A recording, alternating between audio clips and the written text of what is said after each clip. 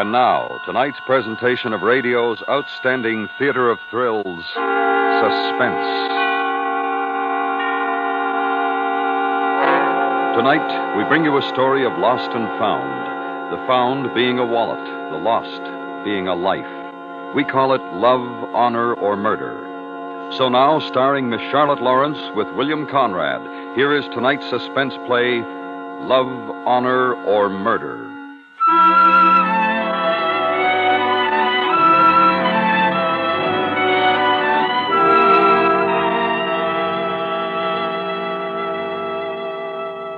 "7 years of wedded bliss, and the only thing to show for it is this stinking place. Believe me, kid, if I ever got my hands on $1,000, I'd get out of here so fast. Oh, hold it a minute, Alice. Someone came in. Is that you, Harry? Yeah, it's me. I came home early. Well, if you expect to find dinner at this hour, you're going to be disappointed. Well, it's Harry, Alice. What was I saying? Oh, yeah. Honey, the will you cut the conversation? Something's happened. What? I said, cut the conversation. Here, give me the phone. Well, if all the... Alice, Helen will call you back later. Goodbye. Baby, you know what I got here? $12,000. Are you out of your mind, Harry? Helen, I found this wallet in my cab just a few minutes ago. What? Here, look inside. Open it up. Go on.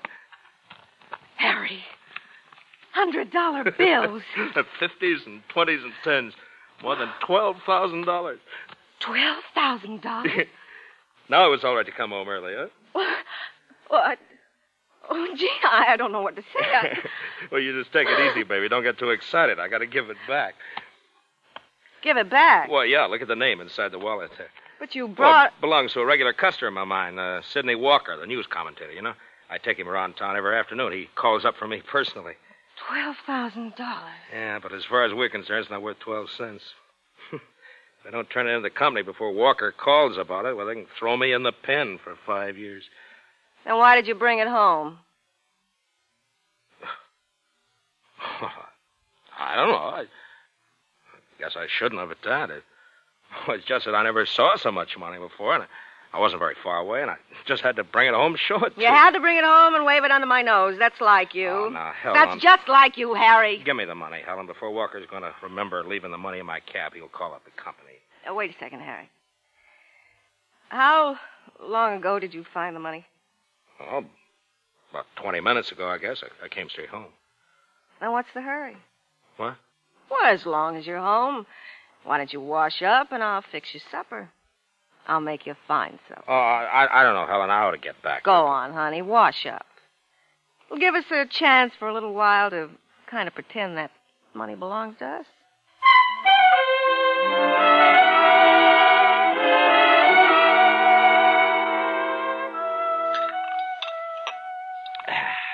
Ah, that coffee really hits the spot. Why didn't you eat, honey? Well, I was thinking. Yeah, well, someday we'll have it too, baby.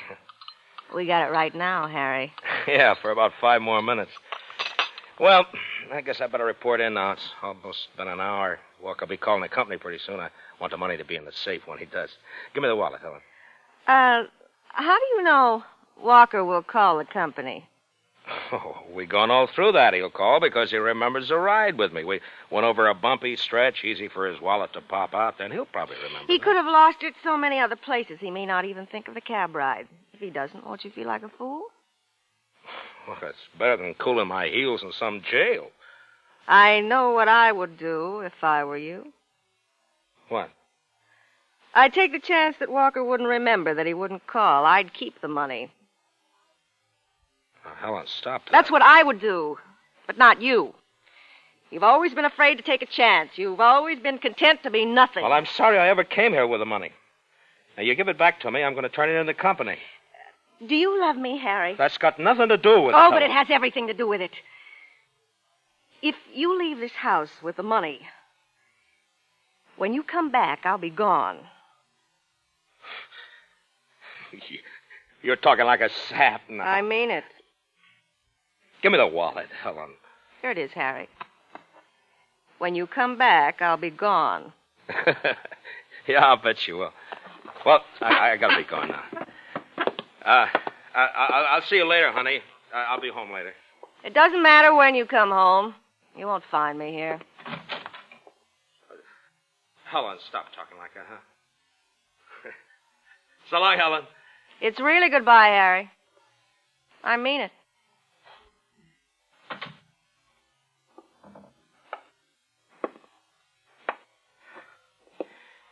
You know, from the first day we were married, you've been twisting me around your little finger only because you know how much I love you, how much I need you.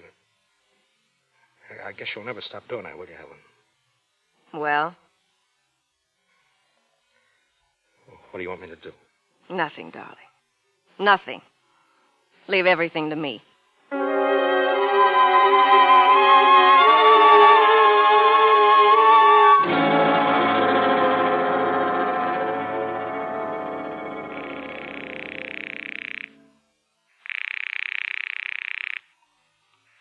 Fearless Cab Company. This is Mr. Sidney Walker's personal secretary calling. Well, don't tell me that cab Mr. Walker ordered hasn't got there yet. I sent it out hours ago. Oh, it got here all right. It's not that. We're trying to locate Mr. Walker. I just wondered if by any chance you might have heard from him. Huh? Well, no, if he got his cab all right, why should he have called us? Of course, you're right. Well, thank you very much. Well? He hasn't reported anything yet. What? Well, that don't make sense. $12,000, a lot of money, even for Walker. Give me the phone book. Who are you going to call now? Why, Mr. Walker, of course. Got to find out why he hasn't reported losing his wallet. Look, Helen, why don't you let me take the money back? Maybe you'll give us a good reward, huh? You're not going to do anything. Let's see. Oh, here we are. Helen, you're going to get us in a lot of trouble. I know what I'm doing. Helen, please, you're going to get us...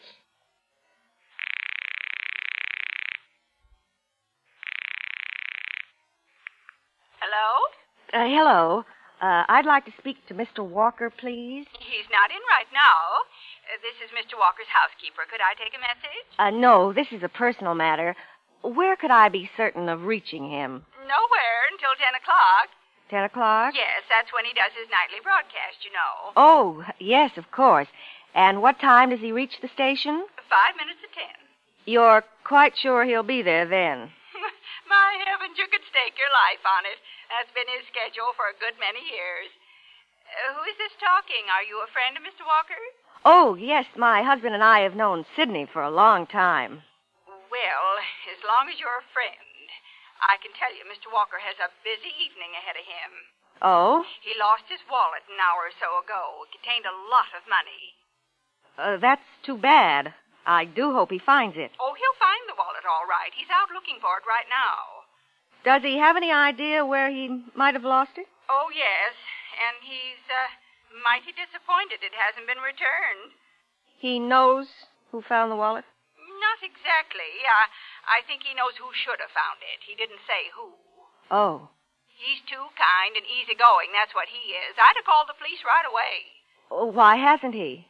Oh, he doesn't want to cause any embarrassment or hard feelings, you know. So first he's going to look everywhere else he's been this evening. And if it still doesn't turn up? Well, he says if this fella he suspects hasn't come by the apartment to return the money by the time he gets home, then he'll report it all right. If we want to reach Sidney before he gets home, you say he will arrive at the radio station just before 10. At 5 minutes to 10, on the dot. Then we'll contact him there. Thank you. That was his housekeeper. And by what she said, he knows he left the wallet in your cab. See, I told you. But he hasn't reported it yet. Mr. Walker is a very fair man. Well, then I'll have time to take it back down to the company. We've got to decide what we can do to keep Walker from reporting his loss. There's nothing we can do, Helen. You just said he knows that he left the money in my cab. That's right. Then what's there to decide? What are you smiling about?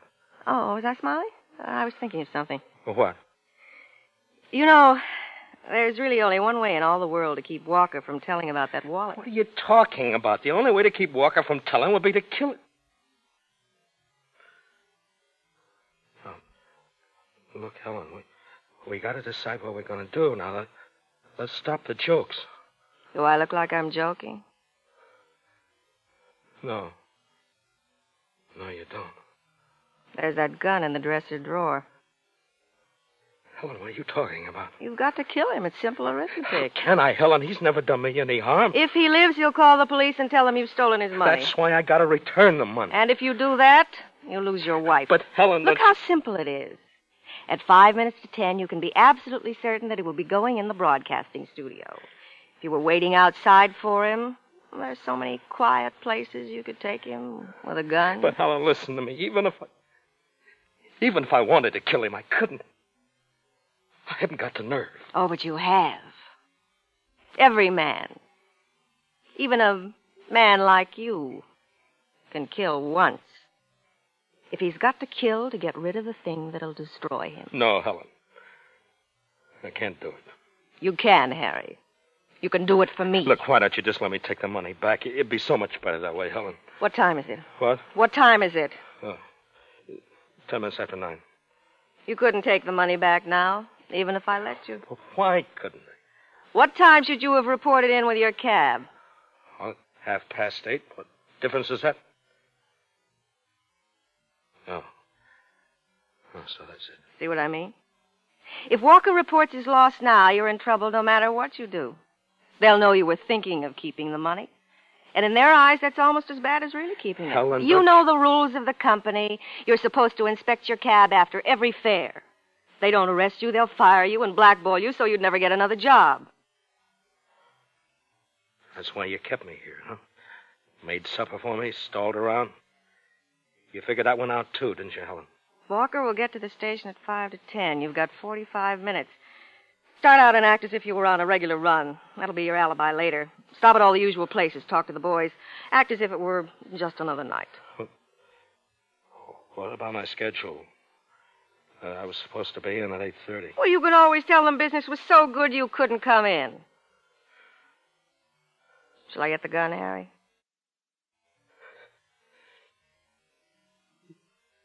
Yes.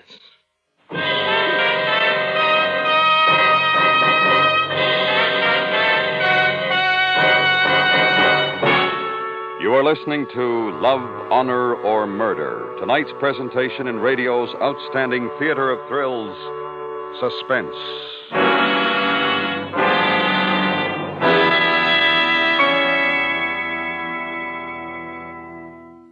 Tomorrow night, there's action and excitement when on most of these same CBS radio stations, the FBI in Peace and War unravels another thrilling case involving crime and racketeers.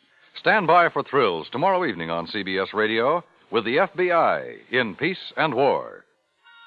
And now we bring back to our Hollywood soundstage Miss Charlotte Lawrence, starring in tonight's production, Love, Honor, or Murder, a tale well calculated to keep you in suspense.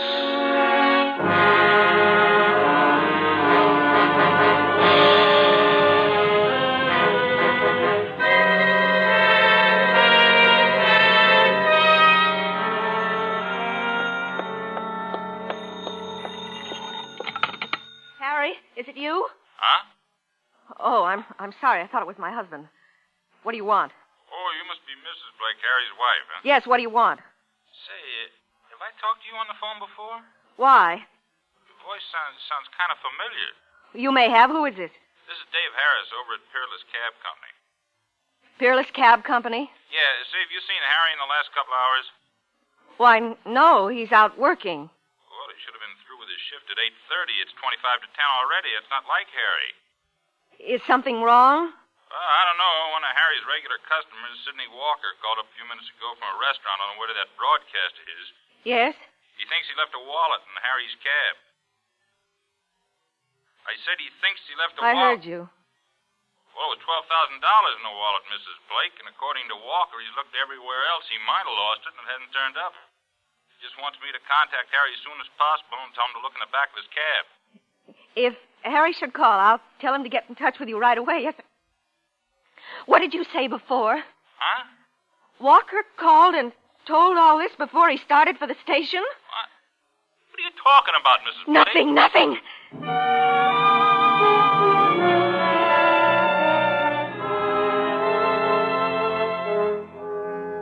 Walker called before he reached the station. And Harry will be waiting at the station to kill him. But now Walker's already told them that maybe Harry took the wallet. Everything will point to Harry. They'll arrest him 10 minutes after he's killed Walker. And Harry will tell them everything. He's weak. He'll try to blame me. He'll tell them I made him do it. Oh, I've got to call him back. I've got to stop him before he kills Walker. 25 to 10. 20 minutes to reach him. I've got to reach him. I told Harry to make all the regular stops so everyone would remember him. He'll stop for gas at the taxi garage. I've reached him there before. 7. 9. 9.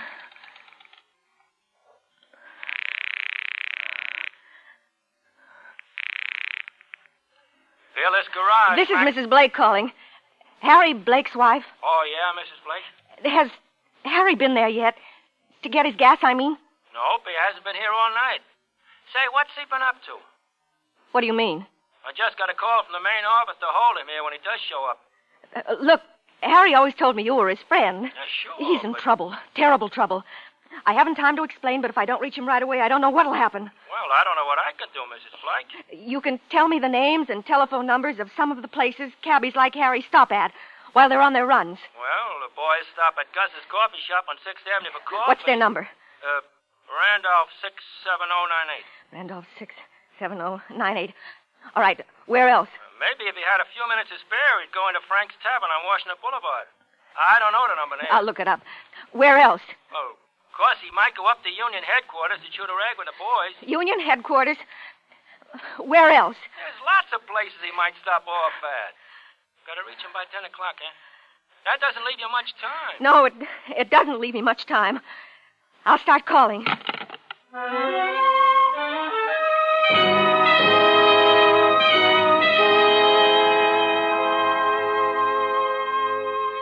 What can I do now?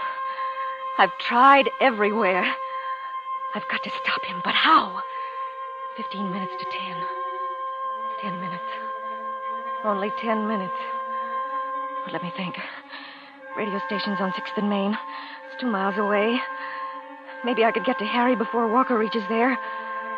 I've got to try. I've got to try. I've got to stop him.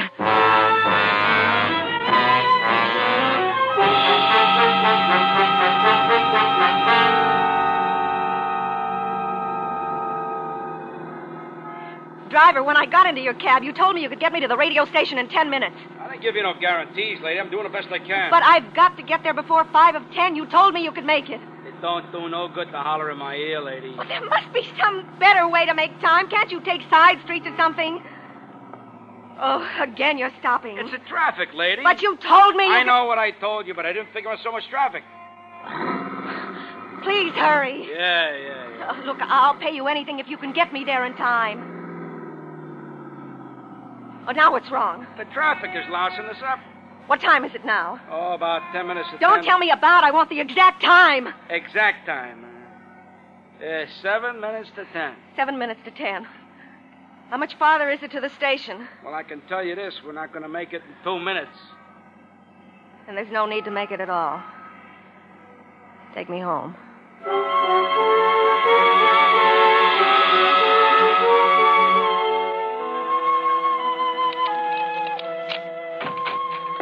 Just a minute or two before 10. He'll be coming home soon. They'll trace the killing to him fast enough. He'll come here and take us both away. And the money, too. The money, too. Wait. Why? Why should they come here? Why should they get the money? Why do I have to take the blame for what Harry did? I didn't commit the murder. If that money I could get away, they wouldn't look for me too hard. Well, I'm not going to suffer for what Harry did.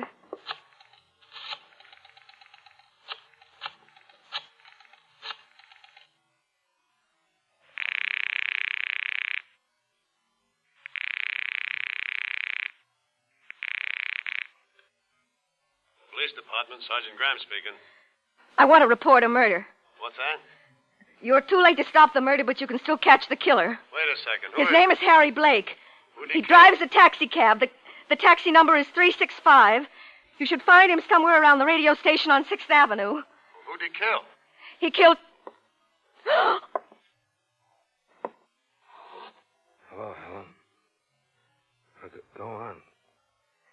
finish your conversation. How did you get back here so soon? A good cabbie can make time when he has to. You killed him, huh? It's just after 10 o'clock. Turn on the radio and find out. No, but you're talking on the phone. I'll turn the radio on for you. The police will come here and look for you. They'll catch you, Harry. Did anyone see you do it? Did they try to... Mr. Sidney Walker. Oh. Ladies and gentlemen, this is Sidney Walker. Tonight I'm going to bring you a report on a recent interview I had with one of the most prominent industrialists in America. That's all I want to hear. Turn it off.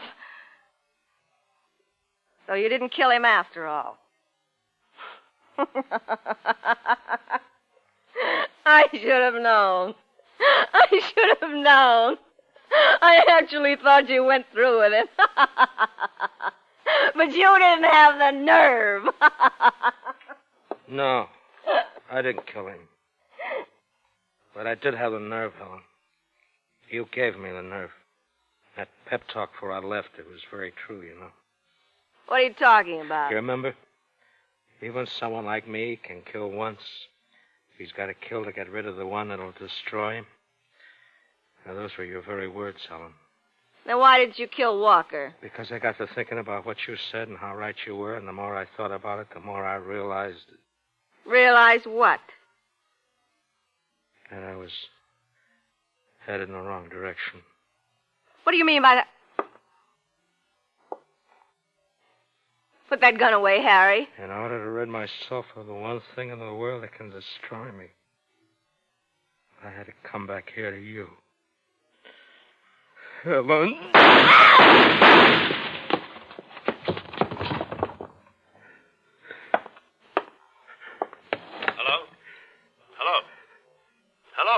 Hello. This is the police department, isn't it?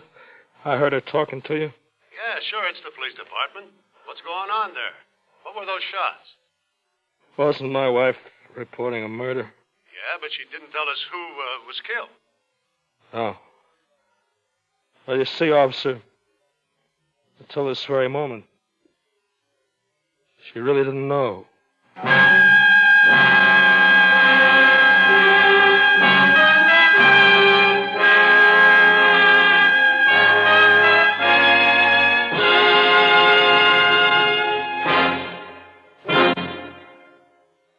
Suspense, in which Miss Charlotte Lawrence with William Conrad starred in tonight's presentation of Love, Honor, or Murder. Next week, the story of betrayal and retribution on Devil's Island. We call it The Stool Pigeon. That's next week on Suspense.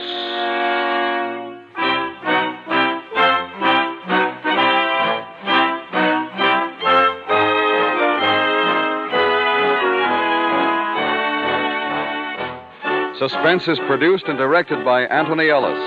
Tonight's script was written by Larry Marcus. The music was composed by René Garrigan and conducted by Wilbur Hatch. Featured in the cast were Barney Phillips, Helen Klebe, Charles Seal, Jack Prussian, and William Justine. Listen while you work. Perry Mason is here on the CBS Radio Network.